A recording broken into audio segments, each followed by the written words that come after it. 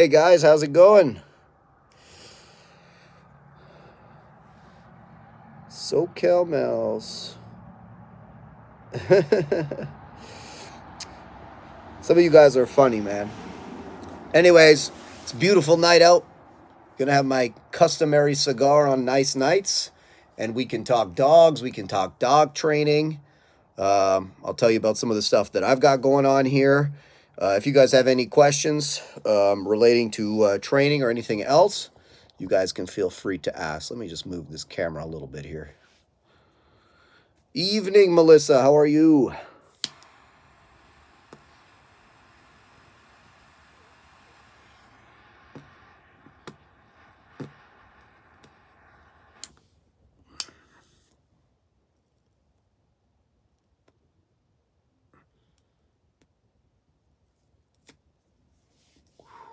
It seems to fundamentally bother some people that I smoke cigars, so I've decided that I'm going to have to smoke a few more than I normally do, just for them. Australia in the house. We always have a few people from Australia. I see a bunch of you guys in from the Power Obedience course.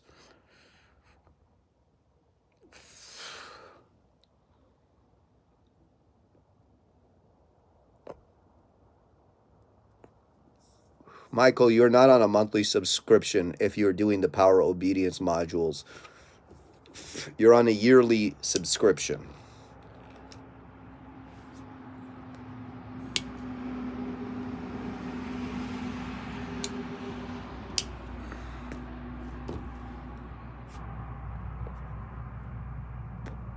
How is Bang coming along?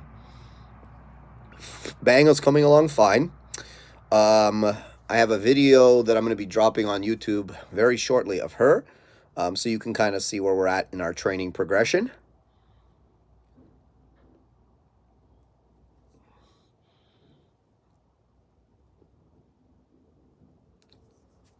Israel says, I have the best cigars. I'm going to send you one. Sweet, man. I'm never going to say no to cigars. Ty's Dog Vlogs. Hey, Haz, if you don't mind me asking, you still have Izzy. You mean Dizzy? No, Dizzy's with one of my employees now. He loved her. He wanted to live with her. So I said, by all means, have at her.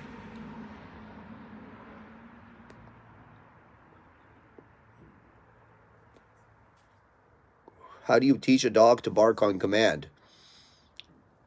Well, first you must have something that the dog wants. Food, a toy, bite equipment, something. And then you must frustrate the dog until the dog vocalizes. And when the dog vocalizes, you must reward the dog. And you rinse and repeat until the dog understands that they must bark if they want that thing. And then you could put a cue on it, right? But if you think, like, usually when people ask me this question, they think they're going to, like, train their dog to, like, do protection work or something like this. If you're asking me this, I guarantee you will not be able to train your dog to do protection work. I've just seen so many people try and fail. It's like, if it's your own dog and you don't know what you're doing, you're not going to be able to teach your dog to do it. Unfortunately, that's the case. You must go to professionals for this type of work.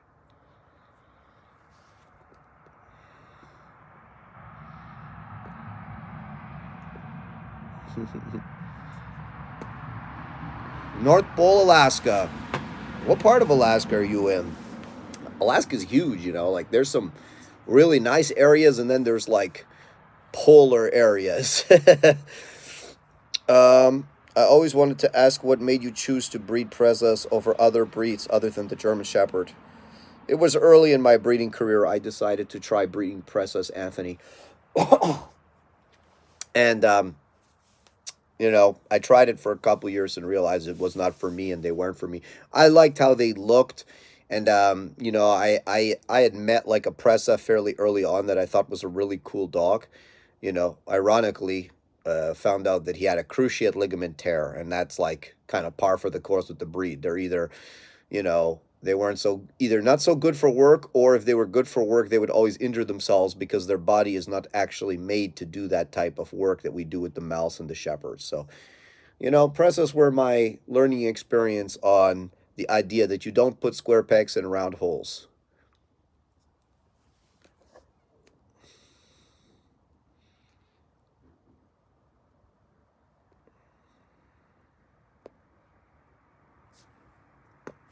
Whatever happened with Louis the Bully? Louis the Bully is why I don't do anymore, and I should have known better. I don't release befores and afters because my video guy isn't here all the time, and I don't release befores and afters until I've done the after usually, just to make sure I actually get an after. And Louis was case in point. We trained the dog. We were supposed to get a video, you know, and then the video guy, you know, delayed a time or two, and then we were busy a time or two when he could do it, and we just our schedules never lined up. And yeah, my videographer never made a video of Louis in the end, and he went home, and you know, he's at home, and his family's very happy, and so on and so forth. But unfortunately, I just, you know, because he was, you know, he was done in 3 weeks, right, and he was out the door, and we just our timelines didn't come together, and I unfortunately wasn't able to get an after of him.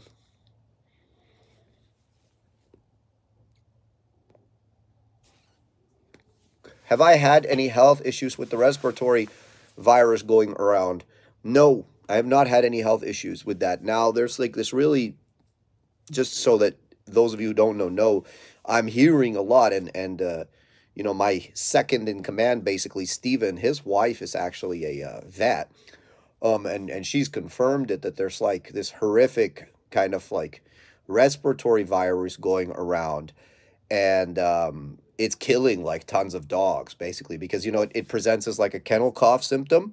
So usually with kennel cough, guys, if you don't know, kennel cough usually, like the common cold, goes away on its own. You know, in many cases they don't even treat it if you take your dog to the vet for kennel cough. This particular strain seems to go directly to the dog's lungs and cause acute pneumonia very quickly. And if you don't treat with like really, really heavy antibiotics, apparently it's killing dogs very fast. Now, I'm going to tell you guys something. So this is like big news now. Now, thankfully, thank God, there's no wood for me to knock on here, but thank God we have not had it and we have not seen it here. We're on high alert, trust me, and if I even hear like an inkling of a cough, we're going to go, you know, condition red. But we had this last year. Was it last year or was it the year before? It was like maybe 18 months ago we had this.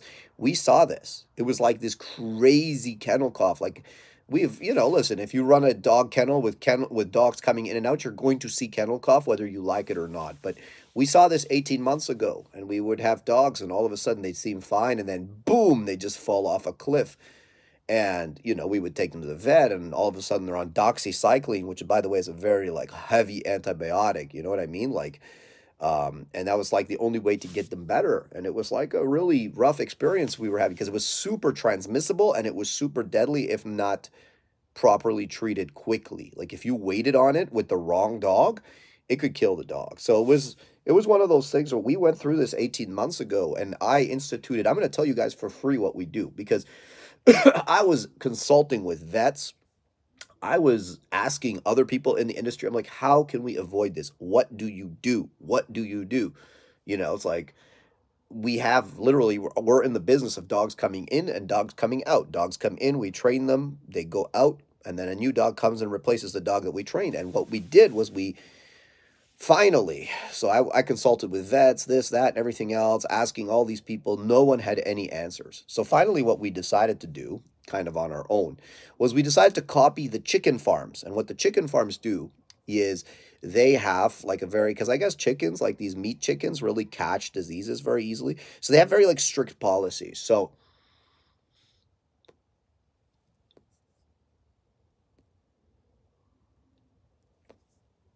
what chicken farms do is they have a crop that comes in, stays in. They don't allow any birds in or out, I guess. The crop grows up, and then they get rid of the crop, right? The crop goes off to the processor, and then they like Virkon the entire barn, like fully disinfect the entire barn, and then they bring in the new crop. So we've obviously we're not raising chickens, but it's the same concept. We will do cohorts of dogs. We do not mix cohorts. So we have a cohort system for the dogs in our care, and we will only bring dogs in as long as that dog can be in and be out by the end of the cohort, right? And we don't mix our cohorts. So that way, even if, God forbid, a dog does get sick and passes it around, only that specific cohort will be affected. We're not going to keep passing it to the next dog and the next dog and the next dog.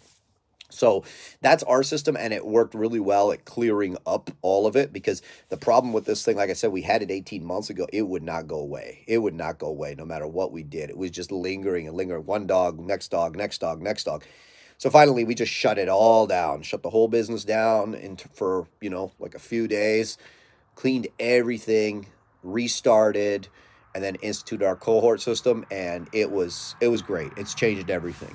So for sure we make less money, obviously, because with the typical way it works is like you have kennels and you always keep your kennels full. One dog goes, another one comes in. But now we don't do it like that anymore. Our cohort begins, we take in dogs at the beginning, and we take in dogs throughout the cohort as long as their timeline for their training or boarding is over by the end of the cohort. And that's our rule. That's our system. For sure, it costs us more money to do it like that, but at the end of the day, healthier dogs. And we've had very next to no incidences of any kind of illness, and very happy with that.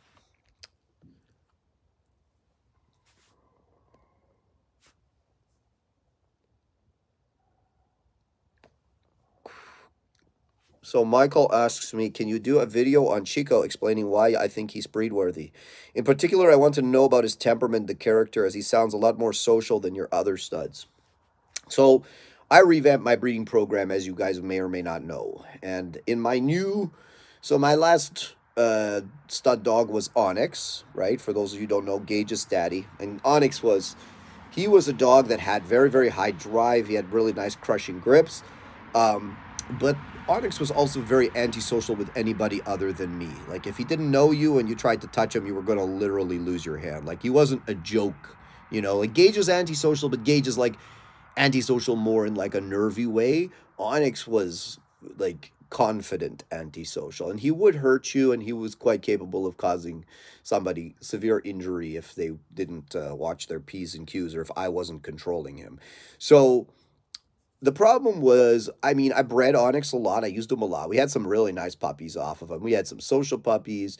The one thing with Onyx was he produced some smaller dogs, like Gage, for instance. Like, I don't mind a few small dogs here or there. Like, you're always going to produce them. But too many small dogs, like he was producing too many of them that were smaller, like Gage, and I don't like that. And then the other thing that he was doing was he would throw some nerves. So you have to understand, pretty much all antisocial behavior stems from a nerve, right? Like, the dog has a perception of you that is, you're a potential threat, right? And that's why he is antisocial towards you. Now, the problem with that is if the dog has a very strong nervous system, he can handle that nerve. He can handle that, suspicion of you in a productive way, especially with good training. If the dog does not have a strong nervous system, right, has anything less than a stellar nervous system, then you see like a more nervy type of dog, right? And my belief now is that, I noticed with Onyx, like some of the puppies, I just didn't like, the nerves on some of the puppies. Like Gage's case in point, he got all of Onyx. He didn't have all of Onyx's drive. He's about like 85% of Onyx's drive, but he doesn't quite have the nerves that Onyx has. So, and you would see different versions of that repeated over and over again. And listen, part of breeding is being ruthless and like saying, okay, what's productive here? Like, is this good? Is this good for the breed? Is this good for, my overall goals in terms of the type of dogs I want to produce, so on and so forth? And it's a ratios game. Like, what's the ratio you're producing? Is there enough dogs that are being good? Like, listen, I don't care who you're breeding with. You're going to produce some not good dogs. You're going to produce some dogs maybe you don't like. And then you're going to produce maybe some really good dogs. But at the end of the day, the ratios have to make sense. There has to be much more good. Has to be much more upside than downside. And if they don't make sense, then you need to make some decisions. all this talking, my cigar's dying. So anyways, long story short, I decided that I'm not going to use Onyx in breeding anymore. I'm not going to breed with those types of dogs generally anymore. I'm not saying never again, but I don't see that there's a huge, need or demand for those types of dogs anymore. And I'll tell you why in a second here.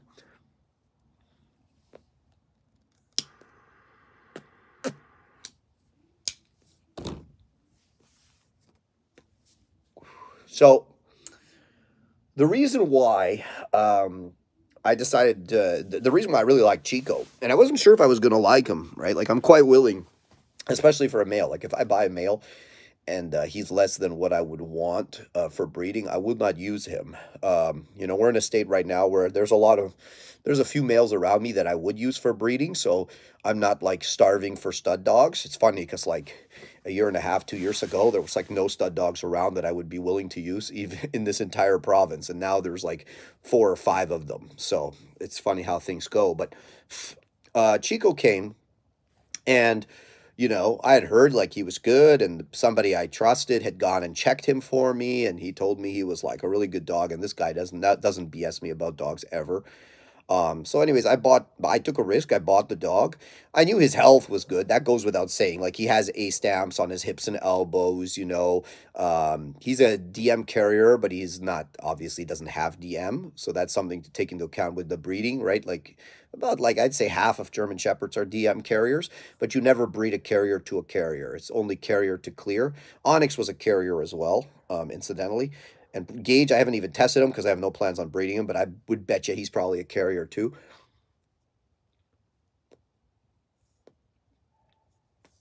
So we knew he had the health certifications, and his videos looked really good, and all the things I'd heard about him looked really good. But he got here, and the first thing I noticed about him was super confident. Um, he was very outgoing. He was not worried about me at all.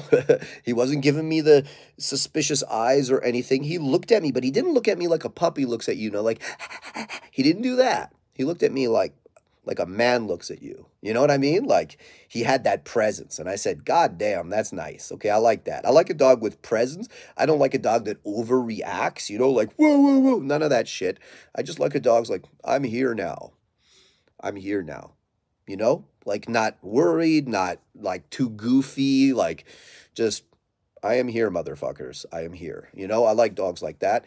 And they're not so common, believe it or not, right? They're not so common. There's dogs that, can be goofy or reactive or so on and so forth, but then you see them on the field and they look really good, and people just tend to see them on the field. I like to see them in life. I like to see what they do in life, right?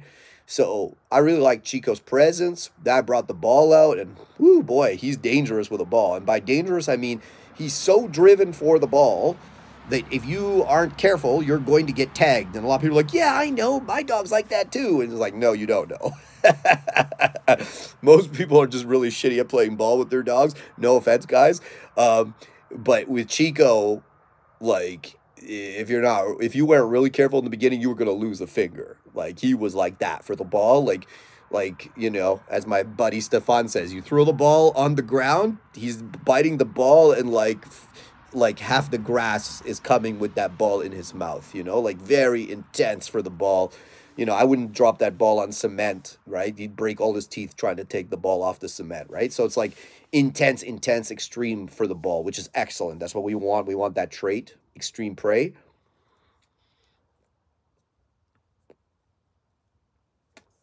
And I started training with him, extreme drive for food, like, hurts your hand taking the food from you. Not like, again, that bullshit puppy stuff that people allow where they're like, oh, he's so bitey. It's like, no, it's just nonsense puppy behavior. This is a mature dog that is still showing this like level of intensity. And if you say, hey, knock it off, calm down, he doesn't lose his intensity. When you provide obstruction to the drive, you don't see the drive diminish. This is the big thing, right? Like a lot of people say, my dog's crazy, he's so high drive, he's so high prey, he's so high food drive. And then you start putting some pressure on the dog, like, hey, you must not do that, right? Like you must not take the ball like that. You must not take the food like that. And then all of a sudden you see the dog go, oh, okay, sorry. Yeah, I'm not going to do that. That's 99% of dogs, and there's nothing wrong with that. Those are good end user dogs. Those are good dogs for police, good dogs for sport, good dogs for people, to like keep. There's nothing wrong with overly compliant dogs, but they're not dogs for breeding. right? Because a dog for breeding is a dog that is not compliant, especially when it comes to acquiring something he has drive for. Because if he is able easily to be put into a place of compliance, and I'm saying easily, right? To be put into a place of compliance that would prevent him from just satisfying his drive. How much drive does he really have, right? How much hardness does he really have? And in many cases, with all these dogs, with all these like stories, the second you get these dogs and you make control on them, you find it's a good dog, maybe, but it's not like what they were saying. He was only appearing to be extreme because they were allowing him to just be wild and they never put any rules on him. When you can put rules on a dog and then you still see extreme, you know it's extreme. And that's one thing I found with Chico very quickly was this guy was like, it took a fair bit of pressure to get him to the place where, I was like, okay, now we're like more safe, like he's not gonna take my finger by accident. Not a mean dog, not a malicious dog. I don't actually have a problem with malicious dogs or mean dogs as long as they have a strong nervous system, but he wasn't any of those things. For me, it's a bonus, right? Obviously, it's nicer to train with dogs like that. Um, he and then in the protection, man, like, it took us a little bit to get him straight there. Like now he's like nicely under control in the protection, by far not finished, but like he's showing much more control in the protection. And I like how much pressure he can take and he still like comes back all the time, like full power. This is the kind of dog for breeding, you know what I mean? He has nice grips, he has a beautiful body type, good health, we already talked about that, extreme drive, super outgoing behavior, and dominant, right? He has the appropriate level of dominance, right? Not like where it's like almost untenable, but like if he's eating a bowl of food, I'm not going to try to take his food. I'm pretty sure that might not end well. If he has a female and he's on her, like, I bred him twice now. We use a muzzle. You know what I mean? Like it's one of these things, right? Like he's a dog. So that's my long answer to your short question. Hope you're doing well. Can't wait to apply for a puppy when I finish college in 2 years. Have an encounter with a very creepy man in a store today. Really want to learn how to train protection. Get a good dog, go to someone that knows what they're doing. Thanks for responding. Oh, sorry. So, guys, I'm sorry I was talking too long. I'm behind. Hello with Jan live in England, born in the Netherlands. Cool, man. I like the Netherlands. And I like England too. Hey, Haz, I was wondering if you could tell me where I could get Von der Staatsmacht hoodie. You have to email him, man. Like, I don't think he sells them. I think it's like, he gave it to me when I came train with him, like a few years ago. So you got to email Stefan or Stefan's people, and if they sell them, then I'm sure they'll hook you up. Is there a difference when breeding for personal protection and sport? There's absolutely no difference, right?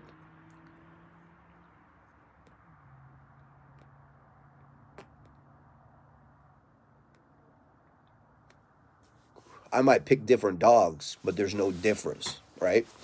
Because when you breed with the right dogs, you have the product for everything. So, like, sport dogs and police dogs are the same, all right? This may offend some people, but I don't give a shit. Sport dogs and police dogs are the same in terms of the quality we look for, right? To be honest, with a sport dog, I'm going to be much more picky. If it's like a dog for me or for one of my friends where we're like, you know, things that you can see in a young adult, where things that maybe the police would compromise on, we will not compromise on, right? But, it's obviously we're competing, right? The police are not competing. So what they're looking for, maybe they might look for less extreme things than what we would look for. But fundamentally, we want social, outgoing dogs, strong nervous systems, good grips, high food drive, high prey drive, all of these types of things, right? Good hunting drive, good hardness, so on and so forth. That spectrum can vary. The one thing with police dogs, obviously, is you want nice environmentals. I would never breed a dog that like had shitty environmentals anyways, because that will pass to the puppies. So it's a non sequitur. The only difference with a personal protection dog is the dog. I could have a dog that has less drive, do personal protection. I could have a dog that maybe doesn't have the perfect genetic grip, do personal protection, because the requirements there, it's not like you're not getting points in personal protection. But fundamentally, you would not say, oh, I'm going to breed shittier dogs because I want personal protection dogs. No, you would say, I'm going to breed. I'm going to breed really strong, stable, outgoing dogs with really high drive, and I know I'm going to get plenty of puppies in the litters that I can select out as personal protection dogs, right? Um, as personal protection dogs, obviously, I don't want any extreme drive. That's not good. I mean, the majority of our clients do not want dog with extreme drive, but we do want good drive. The dog needs to have good drive, because if they don't have good drive, they're generally not so excited to do the work. And we do need dogs that are willing workers, even as personal protection dogs. Personal protection dogs, the most important thing is stability. We need a stable dog. And a lot of people confuse compliance with stability. That is not stability, right? If you have like a very soft, compliant dog, that is weakness. That is not stability. Stability is a dog that is not overly impacted, or reactive in social or environmental situations, right? So my personal protection dogs and dogs that we sell as personal protection dogs, they need to have a stable, courageous mindset, right? Obviously, again, there's a spectrum of that. Like for some people, certain things are more appropriate than for other people. But this idea that like you're making and breeding completely different dogs is, I've never seen it work out well, right? Whenever people try to do that, it never works out well. They just end up with shit. Because fundamentally, a good dog is a good dog. And yes, you'll have puppies in the litter that are more oriented to like police or sport, and then others that are more oriented to personal protection. But like, fundamentally, they come from the same source.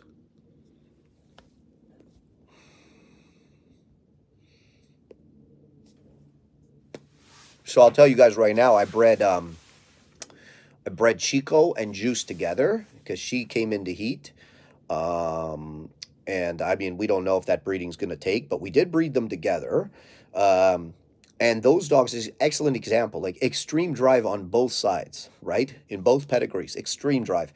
I guarantee you some of those puppies will be excellent personal protection dogs, and some of those puppies will be excellent police and sport dogs. You know what I mean? So it's like, that's an excellent example. Both social dogs, both, dogs that have a lot of jam, dogs that, have good hardness, dogs that have extreme, and I mean extreme, and I don't use that word lightly, prey drive, you know, and we're going to have some really beautiful puppies from that litter.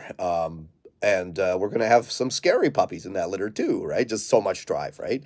But we'll also have some good, I guarantee you we'll have some good protection dogs. Chandra. Hey, buddy, we made it. Excellent, Chandra. Sorry, I'm way behind here. Interior of Alaska hasn't gotten cold yet. Well, good for you. I heard this thing, they're always going on about global warming, right? And like most things that is perpetuated in the media today, I just assume automatically if they're telling me it's bullshit. And that's not like me just being a conspiracy theorist. Hey, trick me once. How's it go? Fool me once, shame on you. Fool me twice, shame on me, right? And anyways, the idea that, the politicians would know, like, hey, if you give us money, we'll fix the environment. It's like stupid stuff, right? But fundamentally, what I was hearing was that the last 200 years has been the coldest in the last 10,000 years. So right now, what we're doing is we're comparing the current temperature to how it was over like the last, 150 years and saying, well, it's warming up. But when you compare us to the last 10,000 years, apparently, this is like we're coming back down more to the normal, right? Apparently, it wasn't as cold as it has been for the last 200 years, for the last 10,000 years, if that makes sense to anybody. It makes sense to me, but I understand that I might not be putting it out there. So, they say global warming, maybe we're just coming back to a more normal temperature. And listen, no word of a lie. I mean, you can definitely see like things are warmer longer, you get more life, more plant life, more animal life, so on and so forth. So I'm not going to complain. I get to smoke my cigars longer too.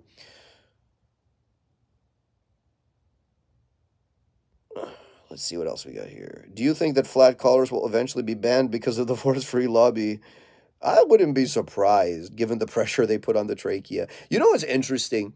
People are like so crazy about like the trachea. I posted that video of that Malwa juice that I had. and she's like being crazy at the vet. I just got the dog like a few days before we ended up at the vet for the insemination, and the she's like pulling on the leash as they all do, and she's wearing a flat like inch and a half collar, inch and a half wide collar. Her trachea is gonna collapse. Her trachea is gonna collapse.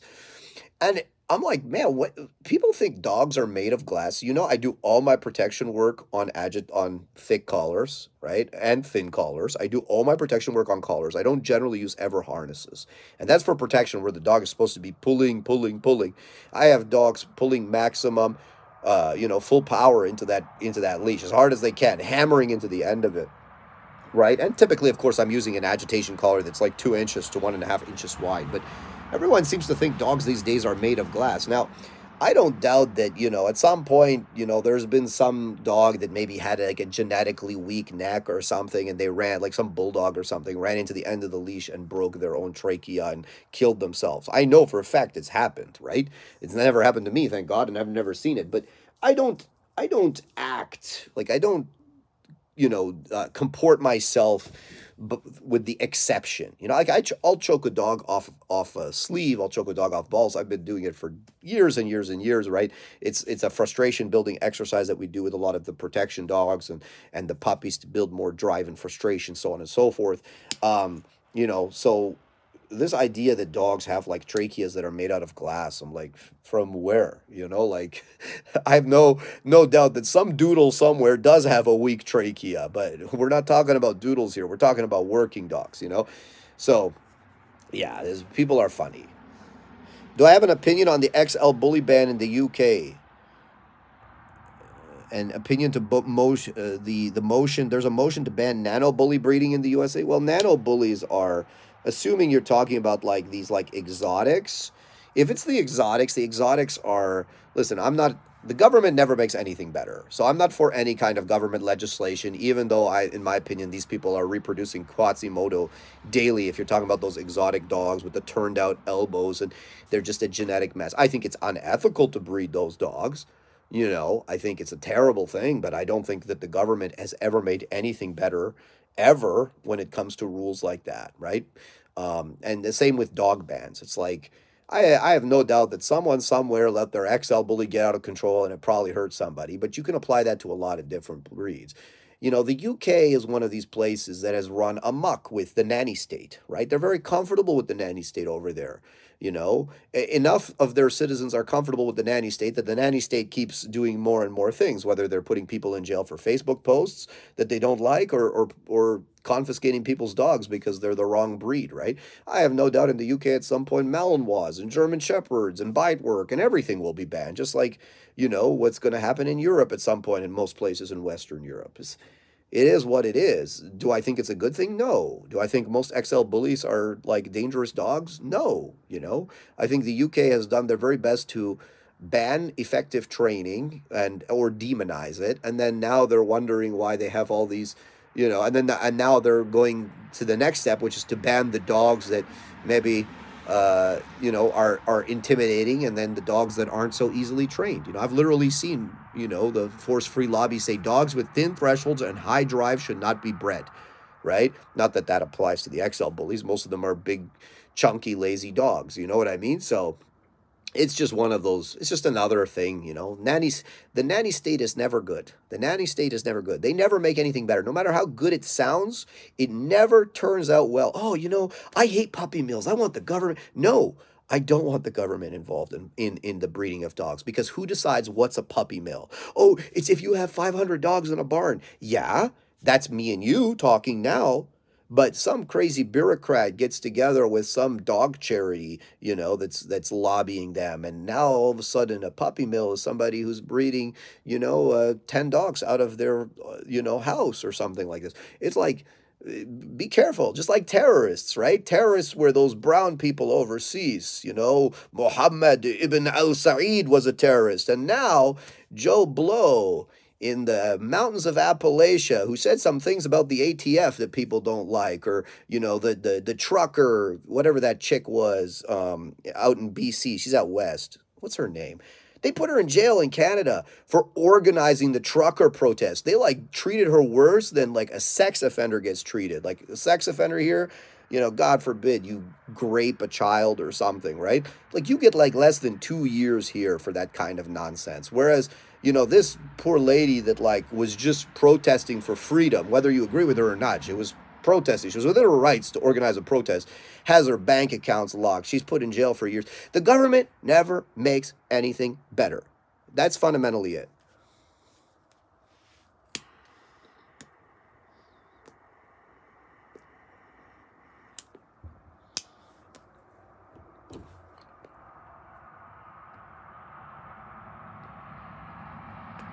Hey, Haz, how do you stop off-leash dogs on e-collar to not go too far ahead of me on their walks when I break them? Just call them every time they go far.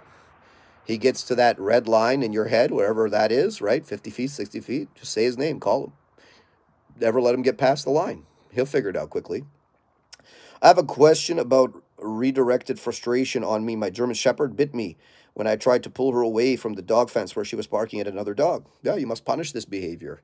Redirection is an unconscious behavior, but you can make the dog conscious of it very quick with the correct application of punishment for that behavior. Right? So it's not generally a malicious behavior where the dog like says, if you do this, I'm going to do that. It's more of an unconscious behavior, but I can make the dog conscious of it if I apply a significant aversive consequence to that act, right? You redirect on me, God have mercy on your soul. You know what I mean? And now the dogs learn real, okay, you know, I have to be very cognizant. Even if I'm super active, I am not allowed to turn around and bite that guy. I have a Malinois and she is a maniac, very sensitive though. Yep, that's typical.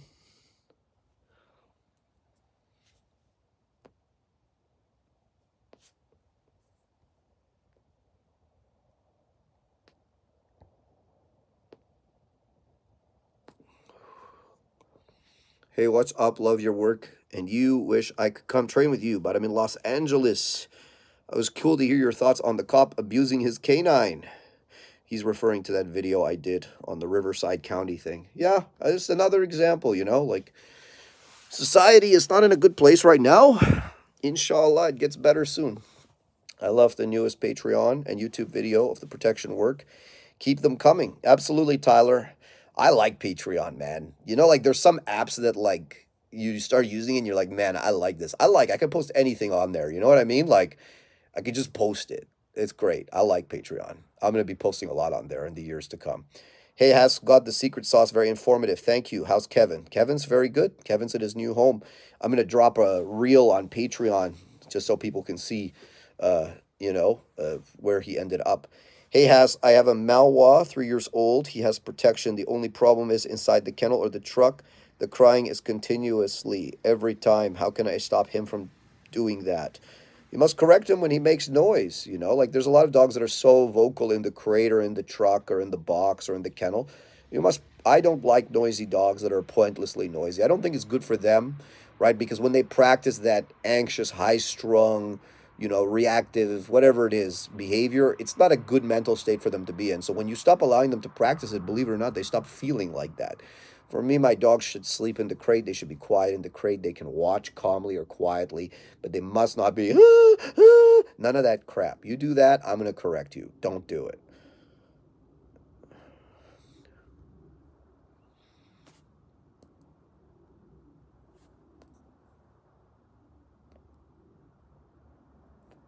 Brad from Louisiana, I bought your book and I'm learning a lot. Great book. Awesome, Brad. Glad you like it. I work at a vet. We had one dog with it so far, and they wanted to board a dog at a doggy daycare while they went on vacation. Yep, it's going around. I hope we don't see it here, but if we do, we're ready. You know, we'll do what we need to do.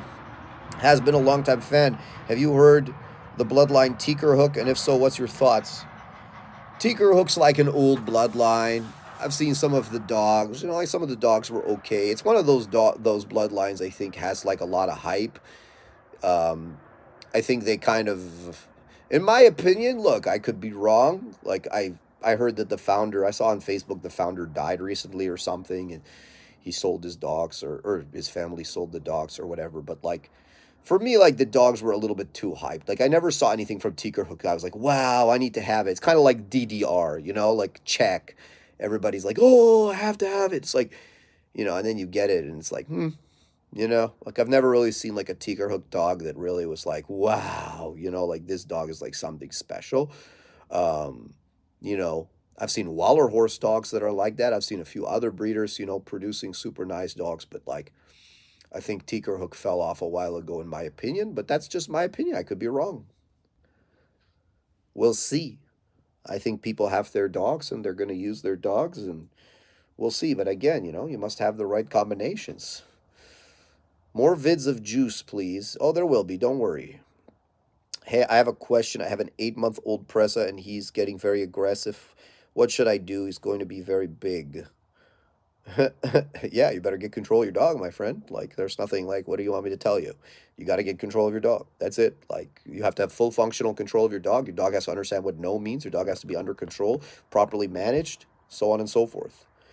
How's Mace? Mace is good as far as I know. No problems yet. Do you think they'll stop imports for a while if the virus continues? No, because the virus is already here.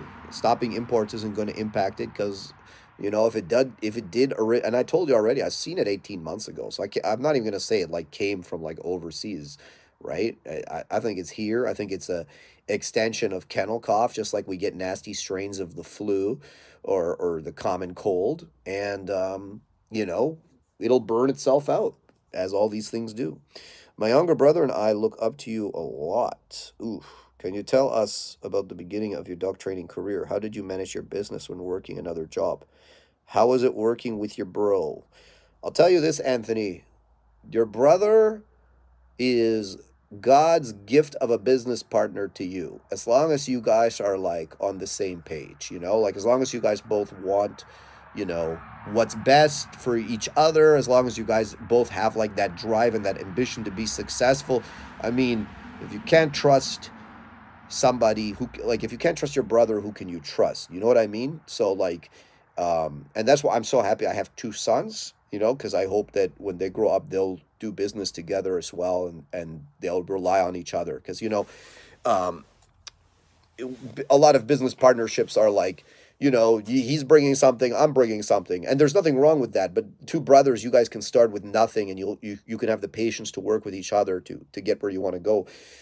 How did I start my dog training journey? I had a passion for it. I was very interested in it. I was very excited about it. I spent every spare minute and hour I had studying it, watching it, immersed myself in it, learned everything I could about it, read about it, tried things with my own dogs, and just over the years, slowly develop, until next thing you know, I'm training dogs part-time. It was never my intention to become a professional dog trainer. I was just legitimately interested in it. It was a passion that took me over. I was interested in dog behavior. I was interested in dog sport. I was interested in everything about it. And I never took no for an answer. That's the other thing. Like when I got into it, there was a lot of people that told me no. There was a lot of people that gave me bullshit, led me on false paths, like gave me bad information, were rude to me, diminished me, talked down to me, so on and so forth, right? Said things about me, all sorts of things, dog clubs everywhere, right? I went through a lot of shit, but because I had a legitimate passion for it and I was legitimately interested in it and I'm legitimately, like I am in love with the craft of dog training. Like if I go on vacation, after like 3 days, I start getting the itch to train dogs. You know what I mean? Like, it's like that for me. And thank God I fell into it because, I really enjoy it. I enjoy going to work every day. So, it's one of those things where it's like, you have to have a passion for it, and then if you have a passion for it, you're going to be motivated to do all the things you need to do to get good at it. And you're going to spend the necessary thousands of hours on the end of the leash dealing with the different dogs and problem solving your way through all the behavioral stuff and all the obedience stuff and seeing what works and what doesn't work. You also have strong discernibility, right? Don't ever you can say, hey, like that guy's good. Okay. But don't worship anybody. Don't worship me. Don't worship anybody. I don't care who the fuck they are. Don't worship anybody. Everybody is fallible. Everybody makes mistakes. Everybody does things wrong. Everybody could do something better. There's too many people in this industry that go and like worship somebody. Like, oh, this guy's like the God. Like, there's no God. And there's no God but God. right? No, don't get me wrong. But like, I never was like that. And that also caused me problems too, because like I never went and like sucked up to anybody. You know, I was respectful to people, but I never sucked up to anybody. And I always had my own opinion. Um, but it's very important, you know, like you have to look at things objectively. You have to look at the results. You have to try things for yourself and see what the results that come from it. Believe it or not, I tried some force-free ideologies, right? Like I tried clicker training just by itself. I tried you know, behavior adjustment therapy. I tried bat, cat, all these things, right? Like before I say something doesn't work, and many times, like in the beginning, I would try different shit with my dogs to see what worked and didn't work. I was also blessed by God in many ways. And one of the ways that He blessed me was in the beginning, He gave me a lot of dogs that were horrific dogs. Like to this day, I'm like, holy crap! Like how did I end up with like I had like this female shepherd. She was like so reactive. Like this was like maybe my second dog, right? Like the first dog that I owned like was my own personal dog I got from the Humane Society. Like she was a nice long coat German Shepherd, social, easygoing, like the best first dog. But then after that, I said, okay, I want to get into this working stuff. So I go on Kijiji like a retard, you know, and I see like, oh, okay, there's this guy selling. So I go and I buy like this half show line, half check line, you know, female German Shepherd. And she was just a reactive POS, just a terrible, terrible dog. And I made that dog full off leash trained. I controlled the reactivity, you know, but like she was so bad. Like to this day, she was like her level of reactivity was like worse than like many of the reactive dogs that I still see today. I still like wonder, I'm like, wow, like thank God I had that dog so early. I had to figure it out because I always had something in my mind, like how do I want to live with my dogs, right? Like in the beginning, for me, sport wasn't so big. Like I wasn't that interested in sport. For me, the big thing was like I didn't like my kids weren't living with me or anything. So like I have two older kids and then I have two younger kids. My two younger kids didn't exist and my older kids weren't living with me. So I had a lot of spare time. I like to go hiking a lot. We went camping a lot, so on and so forth. And I like my dogs always to be with me, but I never liked to use the leash or anything like that. So I needed a fully off-leash trained dog. I wanted to take my dog everywhere with me in the truck, on the hikes, in the city, wherever I was. I wanted my dog next to me and good. And I was not given dogs that it was easy to do that with in the beginning. So I learned how to make that level of control with a lot of different types of dogs. And then I always just created that for my clients. I said, well, I liked it. They're going to like it. And that's what I offered my clients, that off-leash freedom, so on and so forth. And then the behavioral control for me was, it was very intuitive, right? Like a lot of people look at behavior like the wrong way. They're like, you know, like, I hope my dog doesn't do X. For me, it's like, I look at behavior like my dog will not do X. If my dog, it's not possible. It's not possible to be around me and to act like that. You know what I mean? Like, not for my kids, not for my dogs, nothing. Like, I have that mentality. And that bleeds into the dog and that bleeds into the child, believe it or not, right? Like, they're like, okay, I just can't act like that around this guy. Like, it's just not possible. Like, the consequences are significant enough that I will not do this around him, right? And then I saw how that changed their behavior. And then, of course, you must look at different ways to make that happen for other people that aren't you, right? And so on and so forth. It's just lots and lots of time and being introspective and what could I do better? And you know, it's a journey. It's a marathon. It's not a sprint. By the way, for those of you, now it's time for me to plug something. For those of you interested in becoming professional dog trainer, my online dog trainer course is now live. Not only do we teach you how to train dogs, we teach you how to run a successful dog training business. Check it out. Email us, info@shieldk9.ca. We're going to be doing a January intake. I already have my December cohort running. We already have our first crop of Shield certified pro trainers in the course. We're gonna show you how to do it, and then we're gonna certify you as long as you pass our tests. And it's all remote, by the way. It's all remote. So, anyways, guys, that's another long answer. Hey guys, I see you all on here. I'm selling Hurricane instead of breeding her. No, I'm breeding her, but then I'm gonna sell her.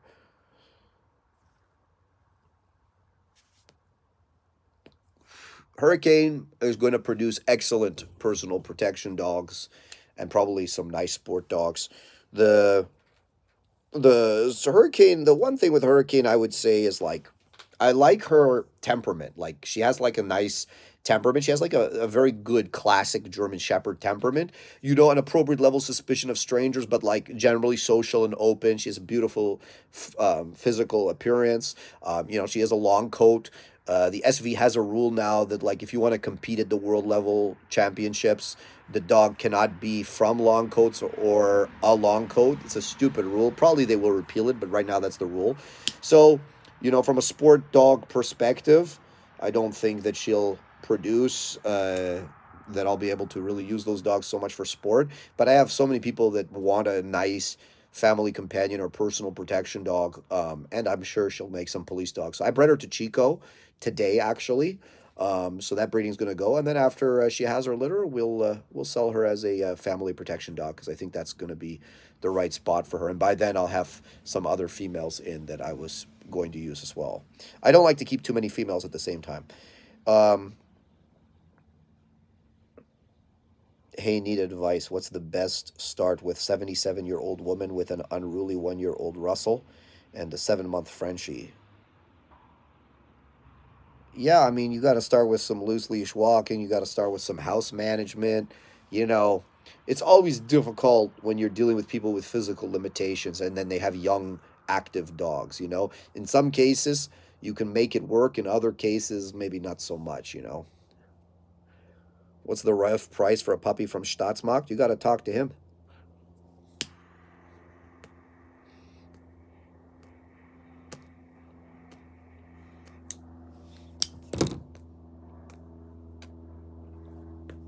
I'm going to tell you this, though. Don't go to Stefan with anything less. Don't act like a problem. Don't ask him too many like silly questions or stuff like this because he just won't respond. I promise you that, right? So like if you're serious about a puppy from him, give him like short and sweet what you're looking for. Ask him politely if he can help you, and if he decides to sell you a puppy, good. What advice would you give for some aversion to traffic, loud vehicle noise? Is it just repeated socialization around it? Well, it depends what you mean by socialization. With dogs that are nervous about things, I teach them to function in spite of their nervousness of that thing. I don't say, hey, look, the car is your friend, because that never actually works, right? Let's see.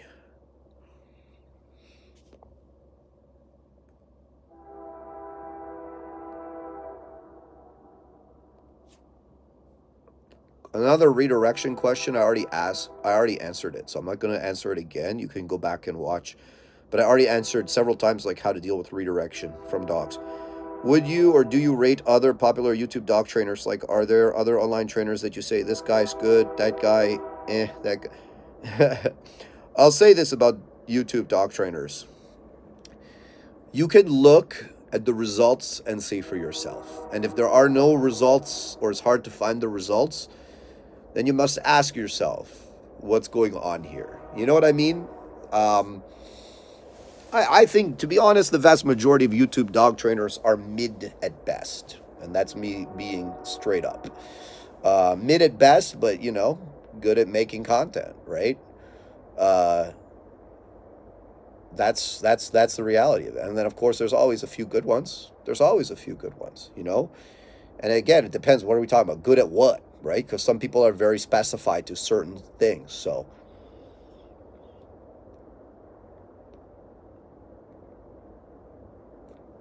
I did a live training on my Instagram, right? Like I just took 3 of the dogs I'm training.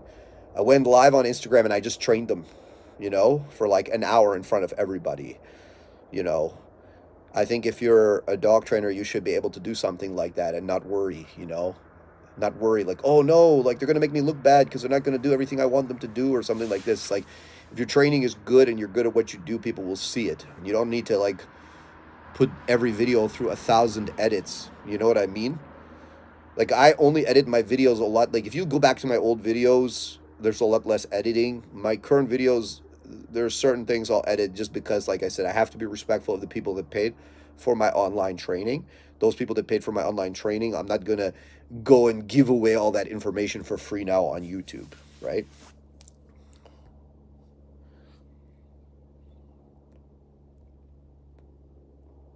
Yeah, Chico and Swamp aren't going to happen because they're both DM carriers. So Chico and Swamp aren't going to happen, unfortunately. I actually think like their character traits actually would really go well together. Swamp, I have another male in mind for, but he's like basically another version of Chico. My buddy Jack owns him, um, and I think his name's Ike. Super nice dog, super nice pedigree, like very similar behavior to Chico. It's kind of funny, you know, like very same type of behavior, right? So I have no doubt they'll produce well.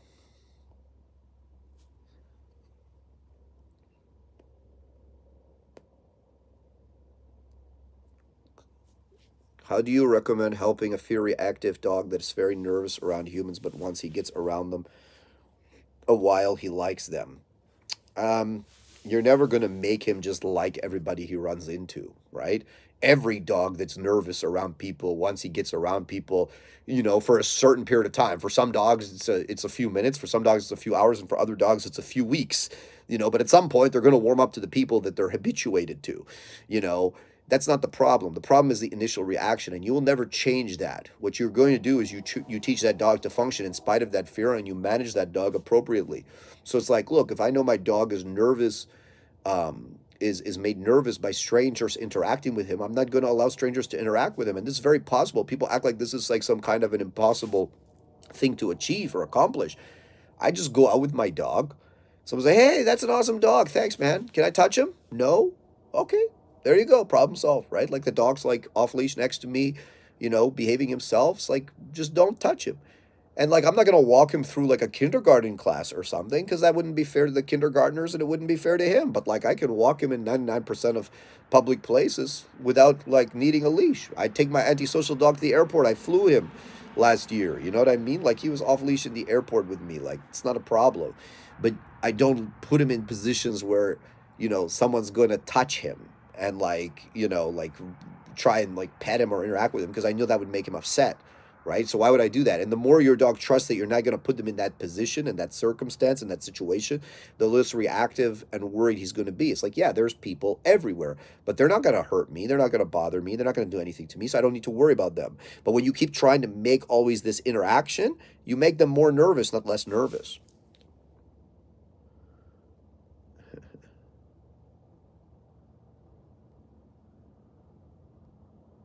Do I still have Vasco? I never had Vasco. He's with Carson.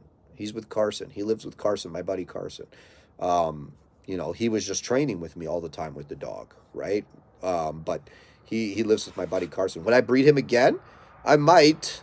I might. You know, he goes with a very specific kind of female. Like, you don't just like put Vasco to anything. You know, like you have to be very careful with a dog like Vasco. He can bring something to the breeding and like Pamela, I believe you're somebody that has a Vasco puppy. So you guys all know how that turned out. Super social, stable dogs. And my buddy Joel has a really nice black dog from Vasco too that we're training right now. Really nice dog. Doesn't have any of Vasco's faults and has some of his qualities, you know. Um, but in terms of like just breeding him willy-nilly, no, you have to be careful. There's some studs that go with a lot of things, and there's some studs that go with like a very few select things, and Vasco's like one of them. I have a male out of Ramos von Kapkartago, and I wanted to know where I can get a Statsmacht hoodie. Everybody wants that Statsmacht hoodie, man. Nobody wants the Shield Canine hoodie. Come on, guys, I sell that on my website. You gotta hit up Stefan. You gotta hit up Stefan. Maybe he'll sell it to you. I don't know if he still makes them.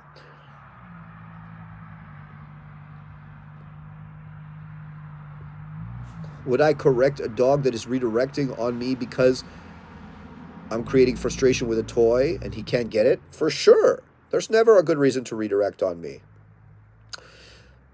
Gotta have dogs like Chico, otherwise end up breeding out the intensity in the long run, for sure.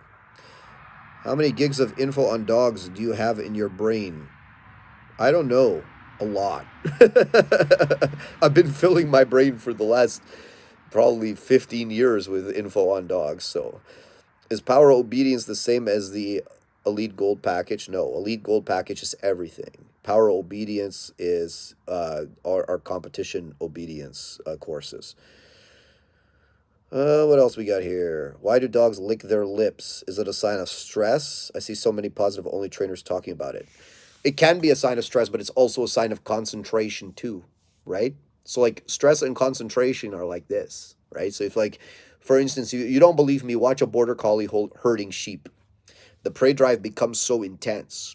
The dog goes into this laser focused concentration. He's creeping, his body is stiff, his head is down, his tail is down. Sometimes the tail is slightly tucked, ears are back, and they're doing this, right? Concentration and stress.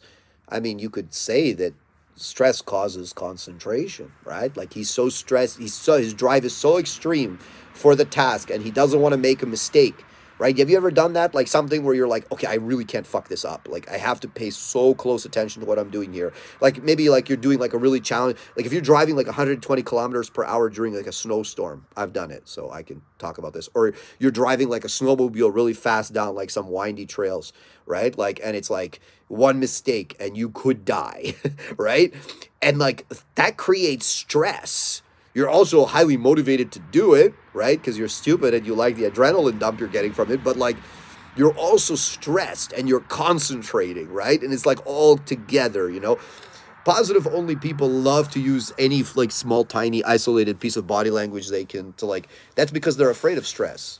They don't like stress. Stress is bad. All stress is bad. No, it's not. Stress is an essential ingredient to growth. I did a YouTube video on this very recently. You need stress as a part of any kind of training or learning process in order to make it fully reliable and to get the most out of it. There's good stress and there's bad stress.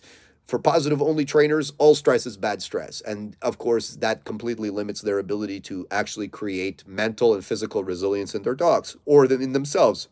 Usually they're also very fragile people, even though they don't hesitate to, you know, use stress to try and force other people to agree with their ideologies. Have you worked with wolves? Why not work with them more? Because wolves don't pay well, and I don't really have very much interest.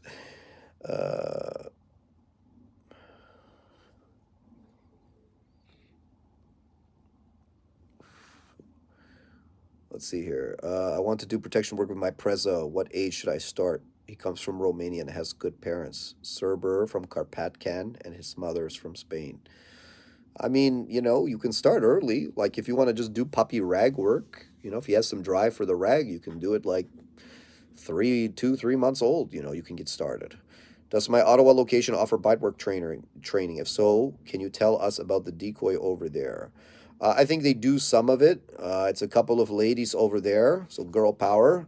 You guys can hit them up and see what they do. They do PSA, like so. The girl that is the head trainer over there, Shelby, she does PSA. So you know, if you guys want something related to that, she can help you.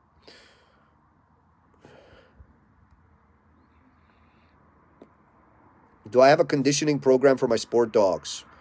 I always warm them up before I do anything crazy, but I don't have a conditioning because when you train enough to prepare them for a trial, generally speaking, they're in great condition. Like if you look at like Gage when he's like in trial, like if you look at his trial videos, you see like the muscles moving on his shoulders. You see he's like really lean, like but not too lean. You know what I mean? Like he's in great physical condition. He's not getting excessively tired or anything like that. That's because all the training we did leading up put him in shape, you know? Like we're training 3 phases a day. I don't need to do extra to condition him. You know what I mean? So yeah, like I don't really do anything. Like I know some people, they put their dogs on the slap mill and all that stuff.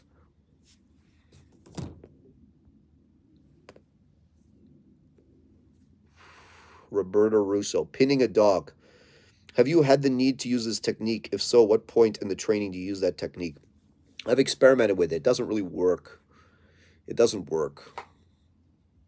You're basically restraining a dog. And when you restrain the dog, it doesn't really work, you know?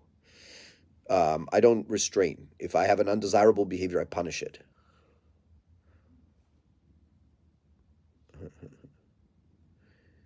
I saw on Kijiji a Malwa X Dutch has, you should buy one and raise it into a police canine. You're kidding me, right, Maddie? I hope you're kidding with me. I'm glad to hear that Gage is not overly social. I feel like I have an obligation to make my dogs like my family and friends. No, you don't. Can whining be corrected, or is it strictly the temperament of the dog? Well, it's both, but for sure you can correct it. Absolutely. I correct whining. I would never live with a dog that whines all the time. That is like Chinese water torture. I would never put up with it. Has be careful talking about sport versus PPD. Hans Alpine will pop in the chat talking about his DDR bite the weapon hand BS. Oh man. It's good to know some of these old guys are still doing it, like and there's still people buying it. I heard they're currently trying to ban dog protection sports in Austria. Yeah, for sure. Like I said, they're going to ban everything in Western Europe, right? Maybe in Canada. Who knows? This is the world we live in, guys. Like, what input would I have? It's like everybody's okay with the government banning stuff they don't like until it starts to be something they like. Like, yeah, the government should ban hate speech and they should ban puppy mills, but not dog sport. I like the dog sport. Oh, yeah, the government should ban IGP, but not agility. I love agility. It's like, you idiots, don't you ever learn? The government never is good. It's never, ever good to ban anything. The good created by the ban is far outweighed by all the harm that ban will do. Absolute power corrupts absolutely. And you never want other people in charge of your life, just because maybe you get some temporary satisfaction from watching the guy you don't like getting shut down, even if he's a bad guy legitimately. So, no, bad government. How is Chico and Juice's defensive drive? I mean, you're talking about reactive aggression that originates in fear and insecurity. I haven't seen it because I've never seen either dog afraid or insecure.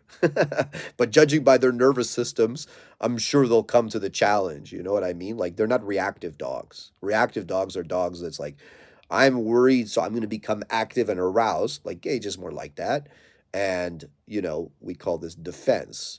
But it's not like, and people like mistake, like, look, for a protection dog, like as a personal protection dog, I don't mind if a dog has, a fair bit of defense, depending again on the situation the dog is going into. But like generally from a breeding perspective, it's not something where I'm like, oh yeah, we need more of that, because that's just nerve, right? That's just nerve. That's all that is.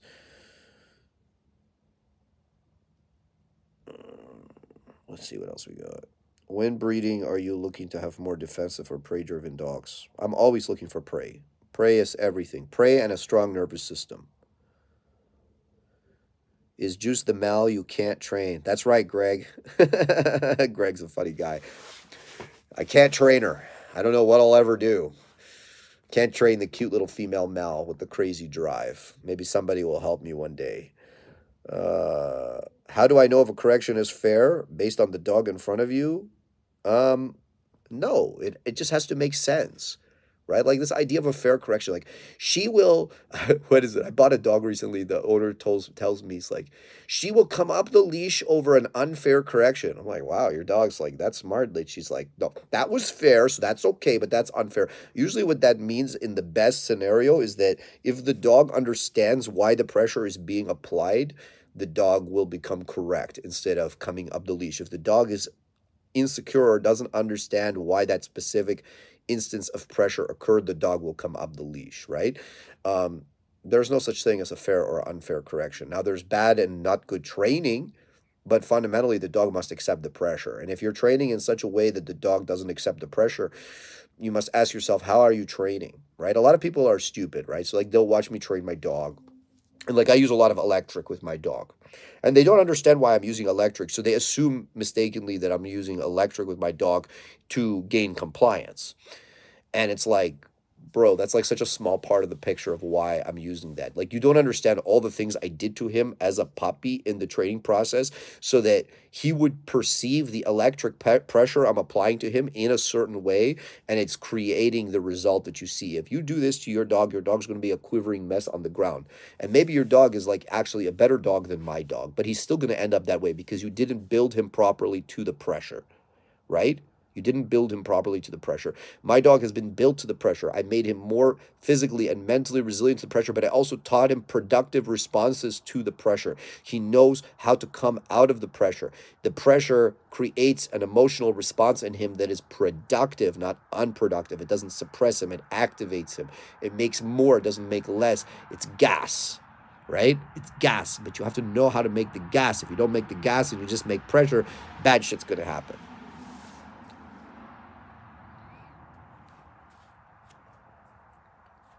Just wanted to pop in and say thanks for the live chats. You keep it real, and we appreciate vastly the sharing your passion, knowledge, and advice. Appreciate you, buddy. I'm glad you like the real shit. You know, sometimes some people, they really don't like it. You know, like they don't like the way I talk. They don't like the things I say. And you know, I think there's a lot of fragile people in this world, and there's a lot of people that are bothered by conviction. You know, when somebody speaks with conviction, it bothers them fundamentally, and that's their own problem. I think the world needs right now people to speak with conviction and people to make sense and people to not be afraid to say certain things. You know what I mean? So you know, I like being that. I like just being myself. Now, at some point, maybe it'll be banned, right? But that's fine. I couldn't do this if I had to like hide what I had to do. You know what I mean? Like, there's this big thing like in IGP now. It's like, oh, don't show that, don't show this, don't show that, because people can't see it because the crazy animal rights activists are campaigning against, you know, dog sport, this and that, and everything else. And I always laugh. I say, listen, this is the day I have to hide what I do. I don't want to do it anymore. I will not hide like a criminal in the dark. You know, I will always be honest and open about what I'm doing, right? So that's my opinion, anyways. SoCal in the house. Nice to talk to you, Karen. Biggest challenge is finding good dogs today. The longer I'm in this business, the more the right people I meet. I don't have so many challenges finding good dogs today. They're offered to me all the time, thank God. I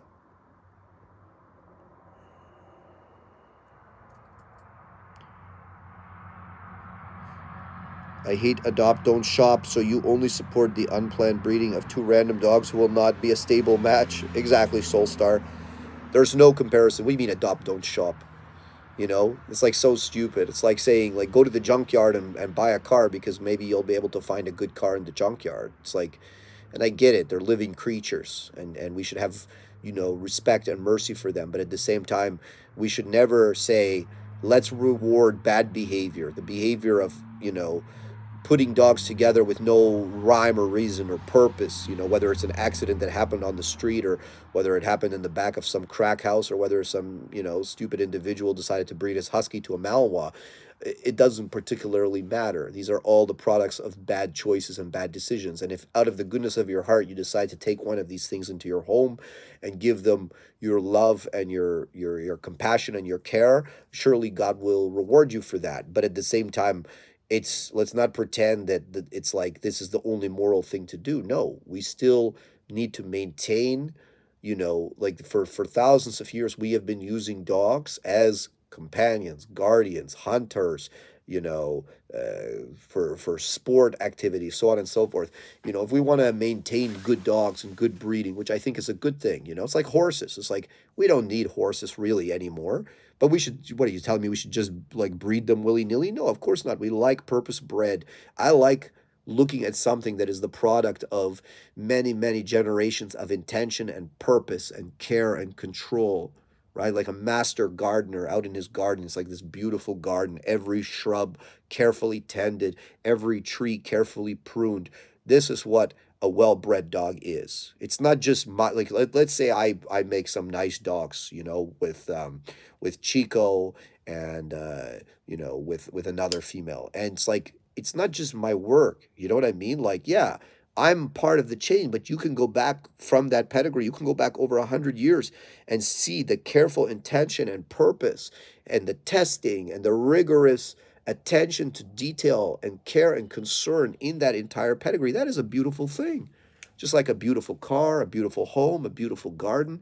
It's just another one of the many beauties that we have available to us in this world. And this idea that we must all, like, you know, just just take this product of irresponsible accidents, right? Like, no, that's not appropriate. That's not right. You know, if you want to do it out of the goodness of your heart, all the power to you. But it's become like this uber virtue signaling campaign. It makes no sense. I love bullies. They are the best. I have 3. They are big marshmallows. It took training, but all 2 are service dogs, and one is a search and rescue dog. All were hard to train, but so satisfying. Awesome. Happy to hear it. Would you breed to Bully Drakenwolf? I don't know. I never met the dog, but I don't need to travel far for the dog. I think he's like out west, right? Like I don't need to travel far for the dog, for dogs to breed. Like I have like I know of 4 or 5 fantastic studs that I doubt, you know, and no offense to Bully and Dominic. I'm sure he's like a nice dog. I never met him, and I know Dominic is a good trainer, obviously. But like I very much doubt he's of a better quality than like 4 dogs I could name that are very local. You know, Russ Fox's dog, my dog Chico, Jack's dog. You know, these are like top level dogs. You know that for sure have nice pedigrees and will pass. I think Ann Lee has a half brother also to my dog Bang. So out of Nitra as well. I'm sure that dog is going to be fantastic as well. So it's like there's plenty of good dogs around, man. We don't need to go out west. Um, Anthony Rasso. Hey, I have a Zoob DDR. You would love Lowell mention to the folks about hype and avoiding all the marketing BS out there. Anthony, do you like that dog out of Zoob? I'm curious. I work in the veterinary field and I have a stock dog bloodline, Australian Shepherds. My coworkers are shocked that they behave and allow vet work. My dogs don't vary away with anything. Good, Lady Gecko Foot. Happy to hear it. Back in the day, I had full brother from a repeat breeding. A brother of Carmen Teakerhook was the best German Shepherd I ever had. Built like a little tank. Cool. Will reactivity ever fully go away, or is it just a system of management? Depends on the dog. Depends how intense the behavior is. My dog still gets tense and locks in, then growls if too close to other dogs. Yeah, well, that's you not going all the way, Foggy Froggy. You have to go all the way, my friend. Like, he shouldn't feel comfortable to do that on a regular basis. Like, if something really egregious happens and he reacts a little bit, that's one thing. But if he's always reacting, you know, on a regular basis, it cannot be allowed, and you are allowing it. You know, your dog perceives it's possible. He's drawn his line in the sand. I'll be good up until this point. And you say, no, man, I don't care if the other dog's hair is touching you. You will behave yourself. You will not do this. It's not possible to do this around here.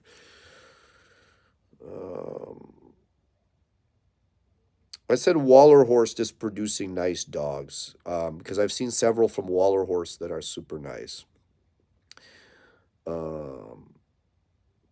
Pamela says, by the way, can't wait to come up with Bruce. That's a Vasco son for Shield training this spring. Can't wait. Awesome. It's your calling. That's why. I assume you're talking about being a dog trainer. It would appear it is my calling. I don't know. Maybe I have more than one calling. We'll see. Oh, that's awesome, guys. I don't know if you heard it. There's a coyote howling. He's like singing. There's a couple of them singing now. They've been singing a lot recently. They're out in the conservation area right by my house. Woo, listen to that. I don't think you guys can hear it. It is beautiful. I love it.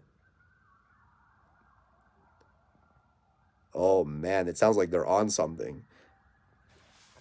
I take you guys out there, man. I love that sound. Do you guys hear it?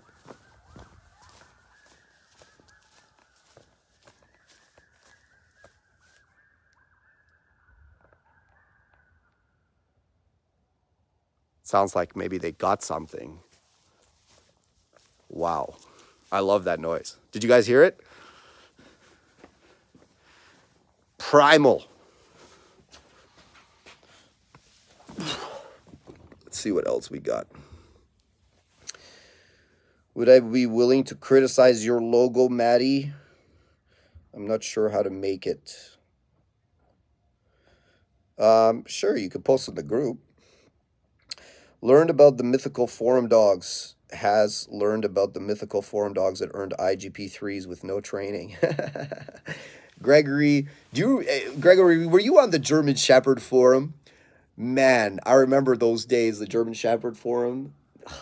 There was so many shit talkers and bullshitters on that forum.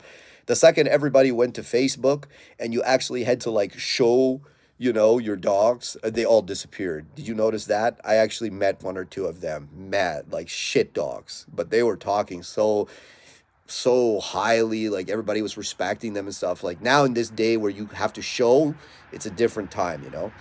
Devin Floyd, thanks for all the courses. I look forward to the certification course as well. Devin, thanks for 20 bucks, buddy. I'll smoke one of these from you. The worst dogs are the best trainers. You're right, Keto. Very much so. I tried force-free positive only training, and the quality of behavior of the dogs was so far below what I trained with corrections and punishment.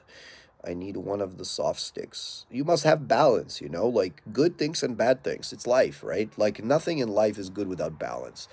I don't know why we still need to learn this lesson, you know? Denise, did you get a little spicy because I said a good thing you have two sons because two daughters can't be in business, I guess. Denise, I have two daughters, but I don't think they're going to be entrepreneurs. I hope that they raise a beautiful family and that I get to see my grandchildren from them one day. Um, you know, but if you've got two daughters that are oriented to be entrepreneurs, let's face, why are we playing this game? The girl. This is nonsense. The majority of entrepreneurs are men, and the majority, like you never hear like two sisters in business together. You hear always brothers in business together. And it's not a bad thing. We're just wired differently. We do different things. Now, I'm sure there are two sisters in business together somewhere. Like, of course there are. But we speak in generalities. Just like, you know, like I'm sure, you know, there's somebody out there with an off-leash trained cat. Do I recommend you start doing it? Like, no. It's like, I don't know why we have to always play these games, you know? It's like everybody has to get a fucking lollipop.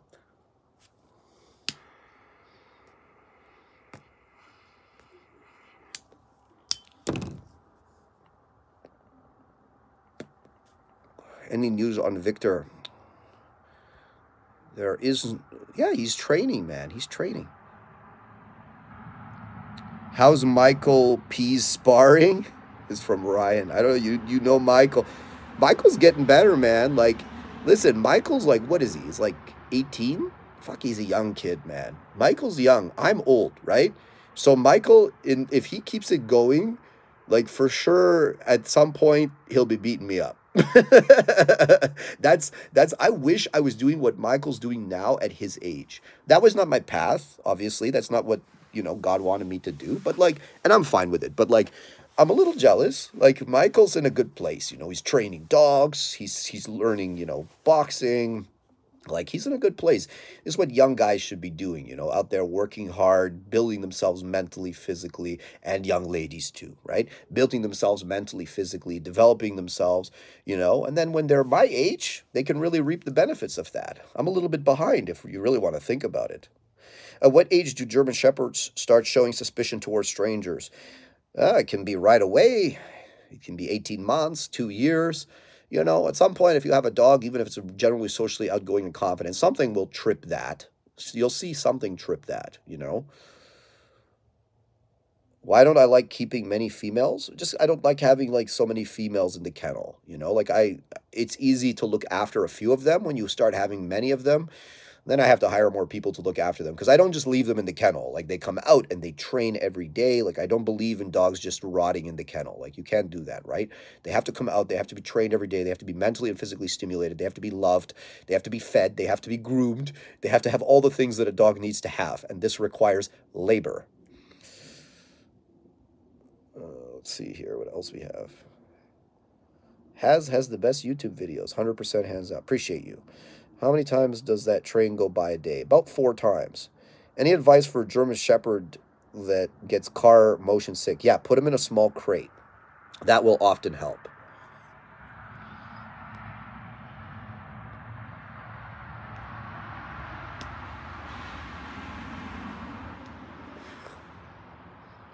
Jumping back to Onyx, a lot of his puppies would also get car sick for like the first few rides, right? And then after a few long rides, they would not be car sick anymore. But that was interesting. Like I saw that a lot with his puppies, you know. So funny little genetic thing he seemed to pass.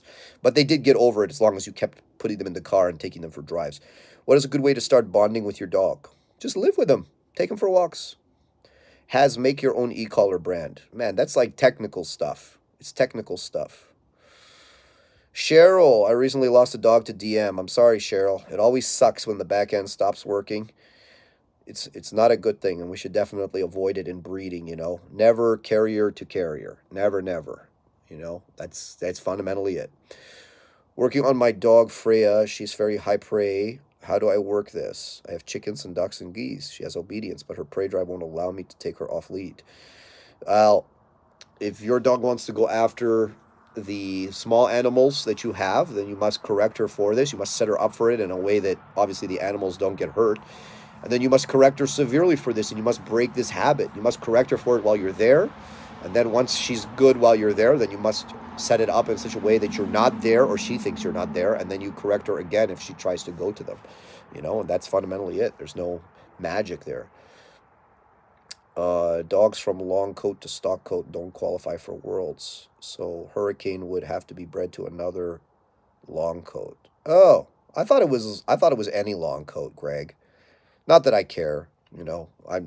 For me, like, she doesn't have like the extreme behavior I would look for like in a world level dog. Not many dogs do, but like the dog Swamp I have, for instance, she has a really nice prey drive. You know, she's a dog that'll produce like more sport dogs, you know. And the male I'm breeding her to, like, for sure we'll probably make some crazy ones there. But like Swamp, the long coat to Chico, I mean, look, you never know, because like her pedigree has some nice dogs in it too, so it's like you never know what's going to pop up. But I know it'll give me the kind of dogs that my clients need, right? There are some dog breedings you do for yourself, and there's some breedings you do for your clients, because what I like is not what most people like too. That's the other thing, right? I'll always look for extremes because I'm a hobbyist. I'm a connoisseur, right? Most people are not, so you must also understand this when you breed dogs. So I don't breed dogs for like the average person. Like, I'm still breeding Chico to her, so like I know the puppies are going to be drivey and intense and so on and so forth. But like, will they be extreme puppies?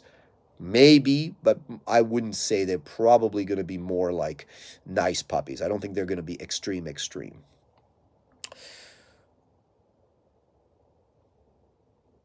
see here.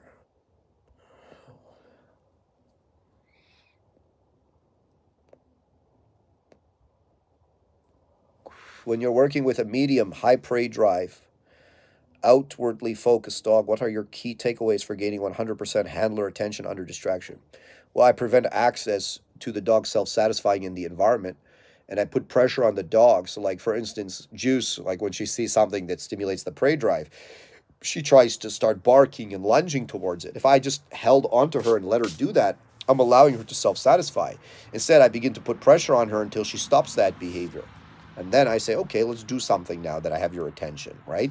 Instead of, yeah, I'll just stand here and hope you at some point turn around and decide to engage with me. Like, or here's a cookie, please look at me. I don't do that, right? It's like, no, you must not do that. So, okay, there's a ball on the ground. She learns she can't go crazy to get after the ball or whatever she sees, right?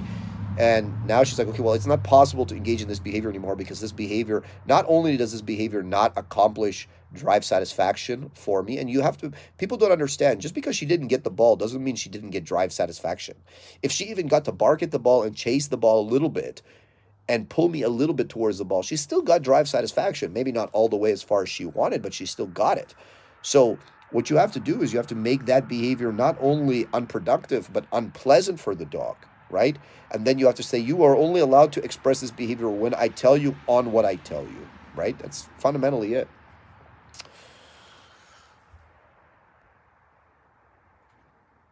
I don't answer how much questions in live chat. If you're serious about, he's not cheap, I'll promise you that. If you're serious about the dog, you can email us. No, Brent, the weather is excellent today. I hate when people idolize wolves and compare them to dogs in the working setting. One is a wild animal, one coexists with you and has a job. Yeah, they're very different. They don't have, wolves have a strong sense of self-preservation, which makes them not particularly good pets or working dogs.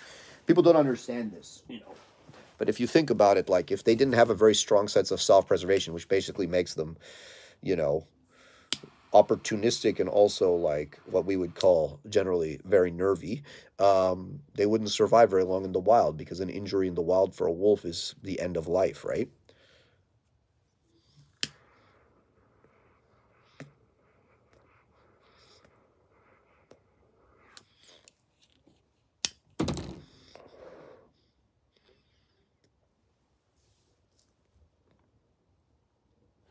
What are my thoughts on the Dog Daddy versus Zach George situation? Well, Zach George is a human tampon. I said it before and I'll say it again. Um, he's so misleading. He's just such a slimy, you know, waste of. Anyways, point being, I have no problem talking badly about Zach George because I think that he legitimately is misleading a lot of people, and he's genuinely negatively affecting a lot of dogs, and you know, not helping at all in the training perspective. But he touts himself as some kind of expert, which he clearly is not. Um, I don't know Dog Daddy. I mean, I've seen some of his videos. Like, he definitely has some ability. There's no question about it. Some of those dogs he's handling are, I've said this before. I'll say it again real quick. Some of those dogs he's handling are legitimate. Like, they're legitimate dogs in terms of like having behavioral problems.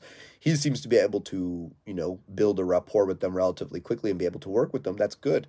I don't think what he does translates very well to the owners, which is kind of his job. So yeah, I can take the crazy dog and get him to stop being crazy, but the problem is my job is not to do that. I'm not going to keep the dog. I'm going to give him back to you. So you need to be able to do that. And what he does might work for him, but it's not going to work for 99.9% of the people that are bringing their dogs to him. So, but I think he's like, Gucci and everything. He's still way more, legitimate than Zach George. So, I think Zach George is very threatened by Dog Daddy because I think Dog Daddy's the first, like since Cesar Millan, and Cesar Millan kind of missed social media, right? Like if Cesar Millan came along maybe, I don't know, 10, 20 years later, he would be in the same position as kind of Dog Daddy, where like he's really threatening, Zach George's monopoly. I think he's like the biggest guy on YouTube, right? The algorithm loves him, the pet food brands love him and all that stuff. So they all sponsor him and push his stuff, right?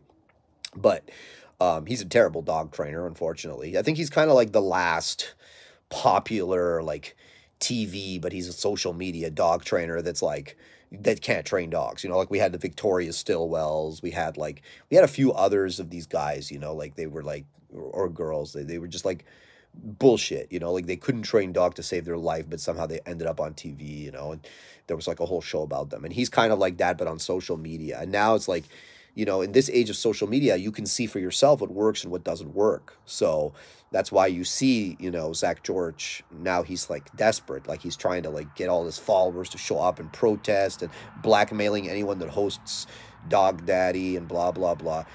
You know, it's funny to watch because I like watching, slimy people,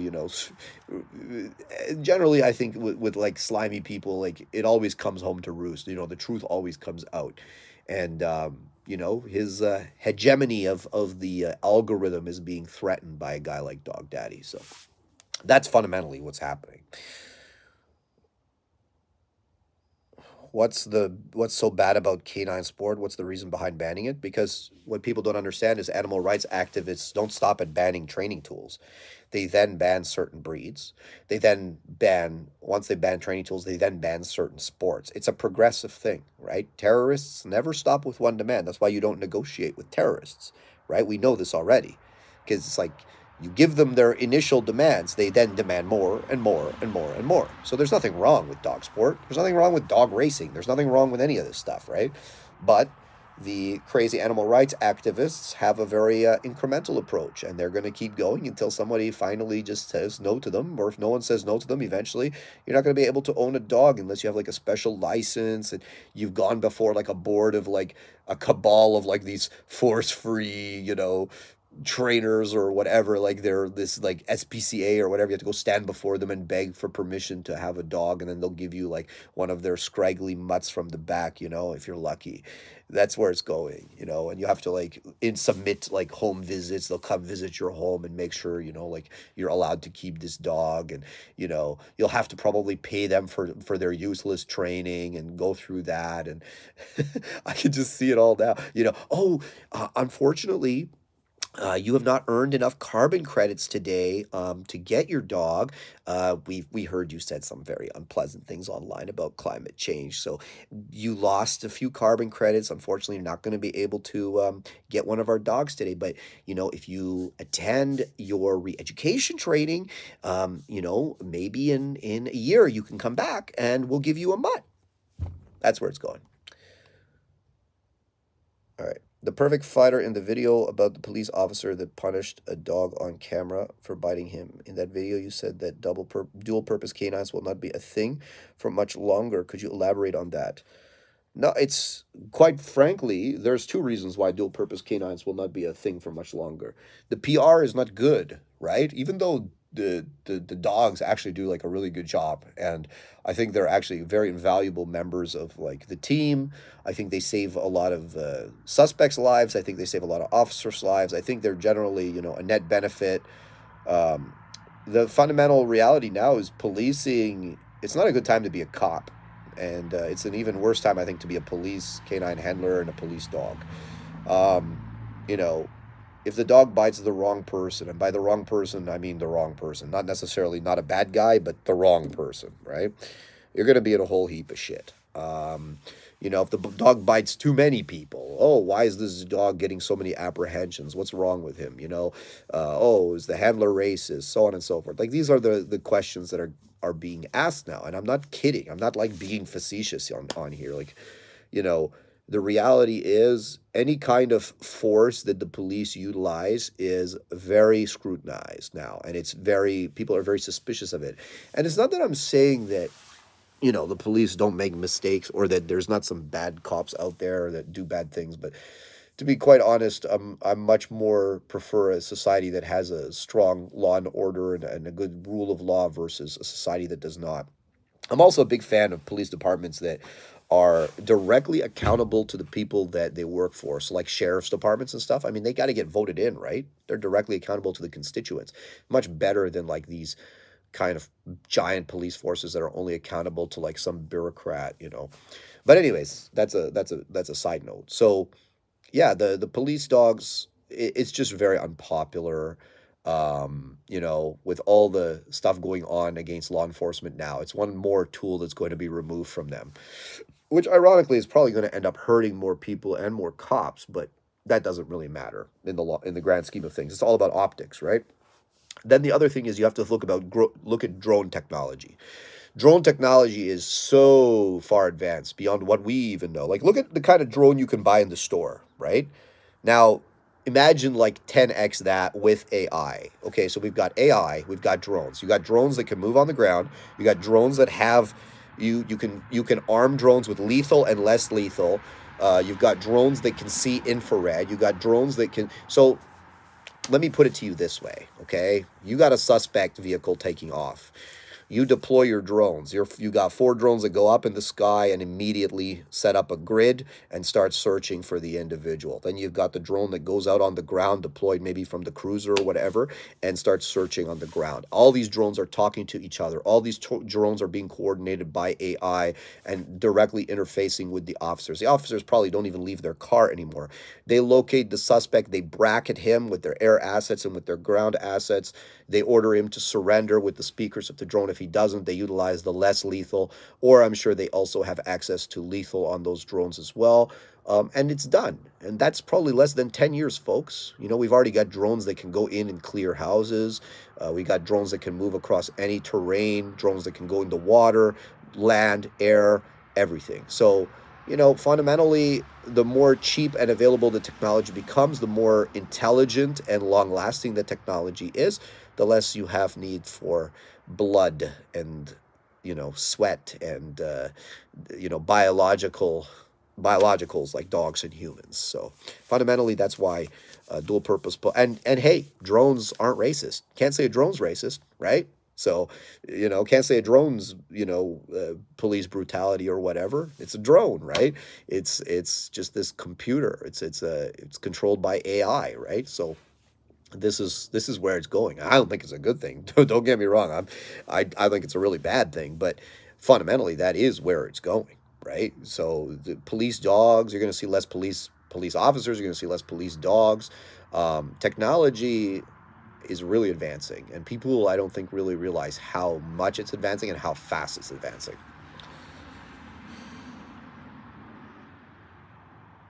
What breeds do I consider sleeper breeds for protection? I don't really consider them. Um, I mean, look, what do you want? You want a dog you can like lock in your yard and he's going to be a deterrent? Okay, like get yourself a Kangal, get yourself a Preza, get yourself a Mastiff of any kind, you know? You want to do bite work? Well, that's a different thing, you know? So it's like I always say to people, what do you really want, you know? You want a nice, well-trained dog that you can do bite work and all this type of stuff. Well, then you want a German Shepherd or a Belgian Malinois or something like this. You want just a dog that's like, going to hang out in the house and be a deterrent and maybe chew somebody up if the wrong person comes in the yard. Well, then you get, like more of a guardian breed, right? That's fundamentally it. People are always kind of trying to get everything, and it's like not every dog can do every job. A correction is too harsh. A correction is too harsh when A, the dog doesn't understand it, and B, it creates an unproductive response in the dog, right? So like, like utilize common sense here. You tell your dog to sit, he doesn't sit, and you beat him with a 2x4. He's probably not going to understand that he's getting beaten by the 2x4 for not sitting. And, that's probably, well, it's not probably, it's definitely, way more egregious of a correction than is required for the act of not sitting, right? I like that you talk straight with people. I once asked a question on another live chat. You were straight up on it, and it helped a lot. Stay real has. I appreciate you, Renee. I'm glad I helped you. Do you believe that teaching a dog only to bark in someone's face, no bite work, increases the risk of bites and aggression? I have a friend who thinks it would cause issues. Depends how it was taught. But this idea, like, oh, I'll just go halfway in protection, like I'll just make my dog bark, but he'll never bite. I don't think it's a very realistic one.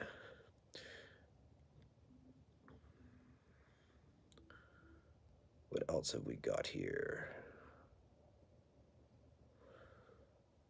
Have I ever heard of the Canis Panther breed? Yeah, it's just another hype train. You know what I mean? Like, oh, Canis Panther or Chinese Red Dogs, just all hype trains, right? Take my money. I pay up front and preemptively keep my dogs out of the shelters. Exactly, Leslie. It's like you don't really see quality purebred dogs in shelters. And if you do, it's rare. And when they are there, they get snapped up fast. You know what I mean? It's like there's nothing wrong with producing desirable animals. I have a Andalusian stallion. If something were to happen to me and he was to ever end up without a home, that horse would be snapped up so fast. All my dogs, highly desirable dogs, super bloodlines, super training, high quality animals. Something happens to me, those dogs are all spoken for quickly. You know what I mean? Desirable, worth something, has value more than just like, oh, it's a personal value, like an intrinsic value, right? So it's like there's nothing wrong with that. That should be applauded. That people are producing animals like this is good. It's a good thing.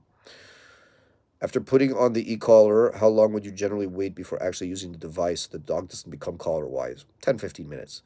Have I ever thought about owning or breeding bull herders? Absolutely not. I would never do it.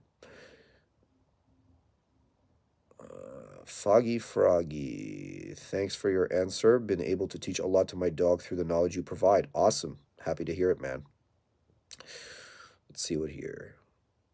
They caught a bunny. Yeah, Erica, they might have caught a bunny. Who knows?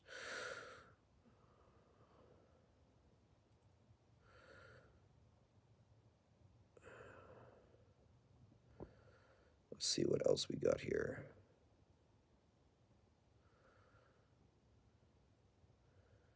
Can you do a video about the best way to break up a dog fight? There seems to be a lot of nonsense about this.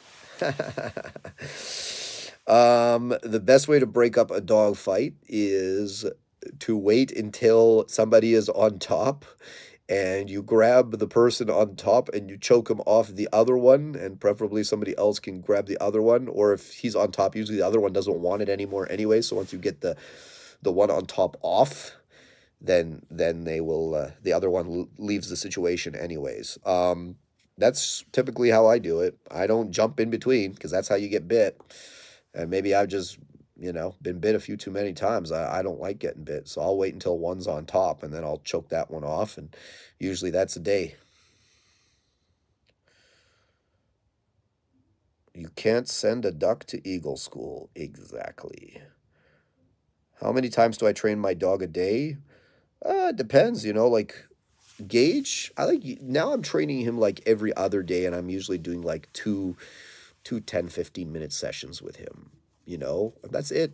Like, he's already an IGP3. With my younger dog, I'm still probably, like, I have 3 dogs that I'm running right now. I run them each about 2 times a day.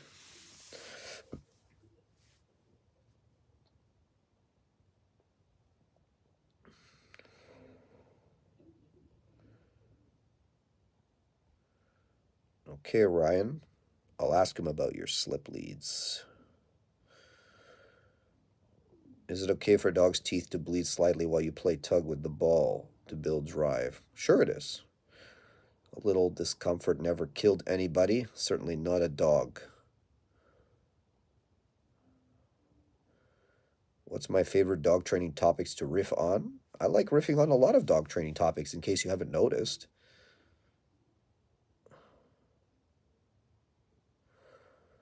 Do I own a pet dog at home? I have like a 14-year-old Chihuahua.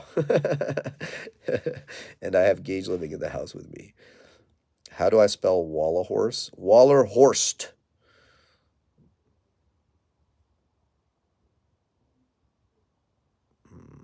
I named my Onyx after your Onyx, and she is bad in the car with travel sickness. Messes up my car. Put her in a crate. No, mixed dogs do not tend to be healthier. That is actually not true. You just get a dog that is coming from health-tested,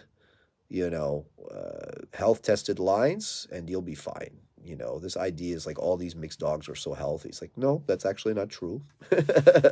There's plenty of mixed dogs that I see here in my day-to-day training that are certainly not the pictures of good health. I'm noticing more vets recommending gastropexy for GSD, specifically working dogs. I lost my dog once to bloat, but it feels like the next spay neuter campaign. I mean, look, I know a few people. I've lost one of my working German Shepherds to bloat. Like, I had actually just sent him to a police department, and like the next day he got bloat and he died. He was like a year old. It was very sad, right? Like,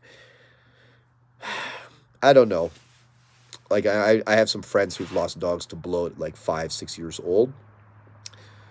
It can happen. I don't actually see a problem with gastroplexy. Is that how you say it? Gastropexy. I mean, if there's no side effects and it ensures like that the dog will never get bloat, I think it's a good thing. You know what I mean?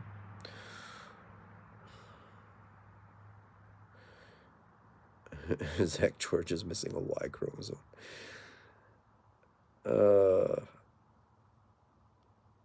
Okay.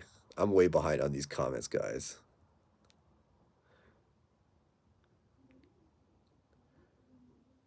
I don't know.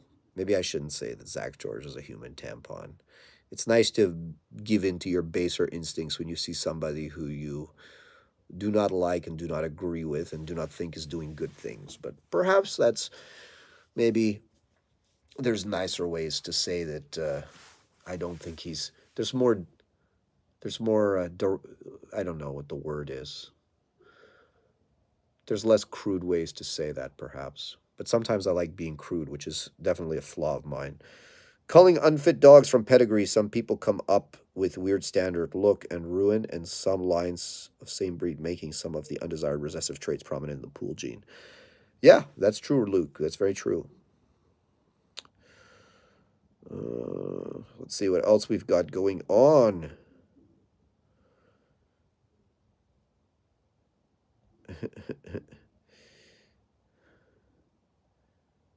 Yeah, it's funny, like you're talking about shelter dogs. Like they act like you're adopting a child. I think it's easier to adopt a child than it is to adopt from some rescues. Like they act like they're giving you like their firstborn son, not some dog, that's been passed through like three different homes and nobody wanted it until you finally said, I'll give him a home. Now you have to go through like five home visits and they're gonna check your credit. I did like don't get me wrong. Like obviously you want to make sure he's not going to like a terrible place, but like, they take it way too far. It's like relax, lady. Um no. You're not gonna get super prestige German shepherds and prestige. Landon, never say that to me again. Never. I'm not even gonna read your comment. It's heresy. Let's see what else we got here.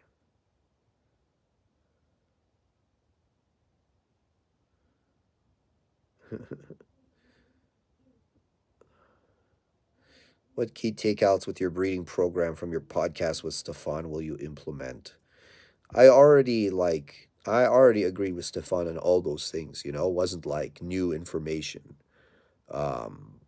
For the most part I agreed with Stefan on everything already. Like I've been working with Stefan for like, I've been subscribing to a lot of the things that Stefan says and believes, and I've talked to Stefan, numerous times before we had that podcast. So like his ideas are not new for me. The always entertaining to talk to him, and he's like a font of information, right? I'm not talking about UFOs. I actually have no interest. We've got enough problems on Earth. We don't need to worry about off Earth. You know.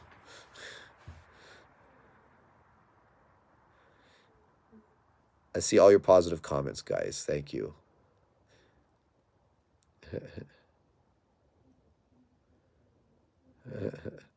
Have I ever heard of Leju Hong Dog? No. No. I have two females that fought once. I pulled the more dominant one off the other. The other didn't pursue. I was very lucky. It's funny. A lot of dog fights, you know, like if you wait till one's on top and you take the other off, usually there's not too much damage. I find like if you like try to get between and they come apart and they get back together and come apart and get back together, that's when you really see a lot of damage. We just finished the training course there. Your trainer Hef was awesome, and you said you guarantee my dog will be totally different. Complete training. 100% correct. Thank you. Mark, I'm happy your dog is different. I'm happy your dog is listening to you. And Hef is a very good guy to train with. Started your online courses. Excellent product. I've started using it, and so far it's working. Can't wait to do more.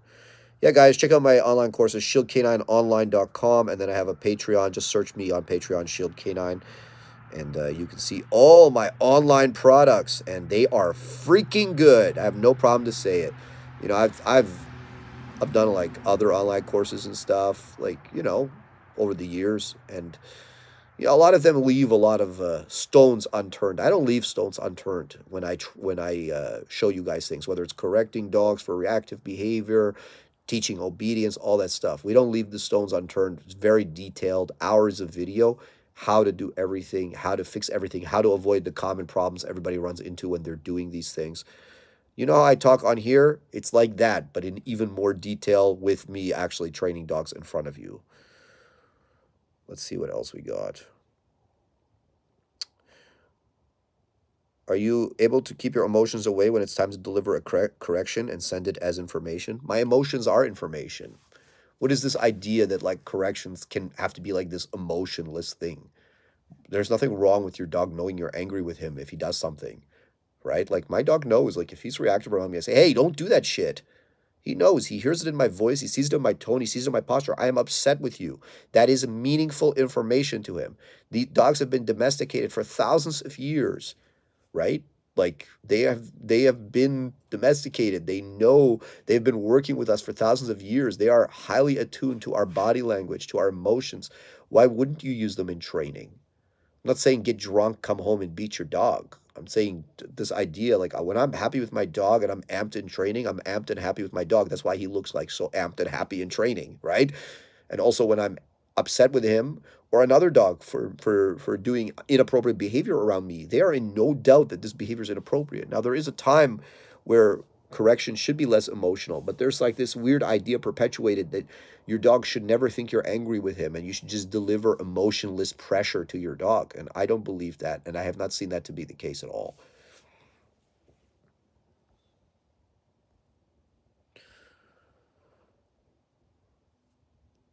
What else have we got in here? I'm just going to find if there's anything that really catches my mind. Do you think you will do more videos on Carson, his new dog, particularly him building the bond in obedience? It's already way better, you know? Yeah, we'll probably do another video with him. It's not rocket science. It's the same thing we do, you know, like with all the dogs, right? Like I take all the dogs through all my training courses. Like, so Carson's dog, my dog, Chico, whatever, right? Like we get these dogs in, we teach them, you know, all the behaviors we want with a mixture of positive and negative reinforcement. We show them how to deal with the pressure in a productive way. And then we just start scaling our expectations based on where the dog is at in training, and that builds the bond. That's it. You know, consistency. It turns out that building a bond with a dog requires nothing more than the consistent application of positive reinforcement and negative reinforcement and punishment for the occasional, you know, unacceptable behavior, and then just doing stuff with your dog. That's all you need to do, right? Like if you're able to control your dog, if your dog respects the consequences and the boundaries and the rules that you have, that builds the bond. And it doesn't take actually a long time, you know, like when people see Chico now, like when they see me training with Chico or they see Carson with his dog, they're like, holy shit, it's like a different dog than the one we saw like on the week one. It's like, yeah, because dogs flourish in this system. They are like, you know, like it's like watering a flower in the desert, you know, positive reinforcement, you know, negative reinforcement, positive punishment, negative punishment, cooperative play, tasks together. Oh, fuck, he loves me. It's magic, right? Like it's not complicated. How do I avoid capping a dog's drive when healing from an activation? I'm not sure, Creatine, what you're saying there. Creatine, you're asking real specific questions that like would depend on a lot of variables.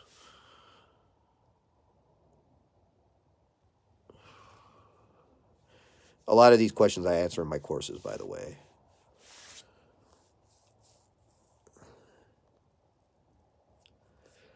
All right, guys. I think we're gonna call it a day. We've been going, man. We've been going. It's been good. It's been good. I enjoyed this conversation.